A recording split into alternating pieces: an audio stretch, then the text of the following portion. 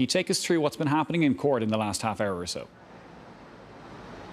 Well, Rob, the Special Criminal Court today heard submissions from Prosecution Counsel Sean Gillan and Defence Counsel for Jerry the Monk Hutch, Brendan Grehan, about the audio recordings taken from former Sinn Féin councillor Johnathan Dowdall's Land Cruiser car in the aftermath of the Regency Hotel shooting in February and March in 2016. And these are alleged to have been taken when he allegedly drove Jerry Hutch to the north in the aftermath of the shooting. And Mr Gillan said that the relevant date that he was most concerned about was the 7th of March into the 8th of March, and he believed that it was preferable to put the audio recording to the court and let it decide, saying that this audio recording was at the very core of his case as it concerned conversations between Johnathan Dowdall and Jerry Hutch. However, Mr Grehan said he would be objecting to the admissibility of this evidence on a number of grounds, including the fact that 8 out of the 10 hours of the recording occurred while the car was in the north. So he said on this basis alone it would be inadmissible, and he also noted that documents in relation to the tracking device had been destroyed.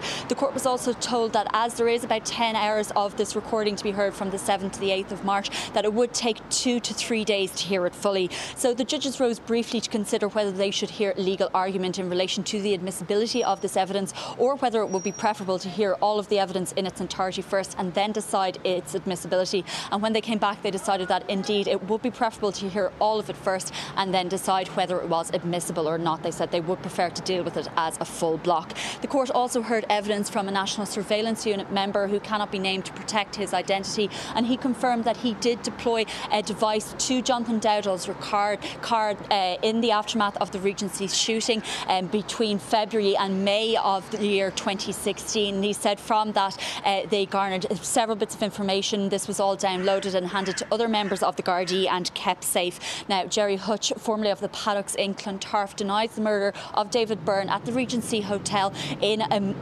5th of February 2016. The trial will continue on Monday before the Special Criminal Court. Nicole.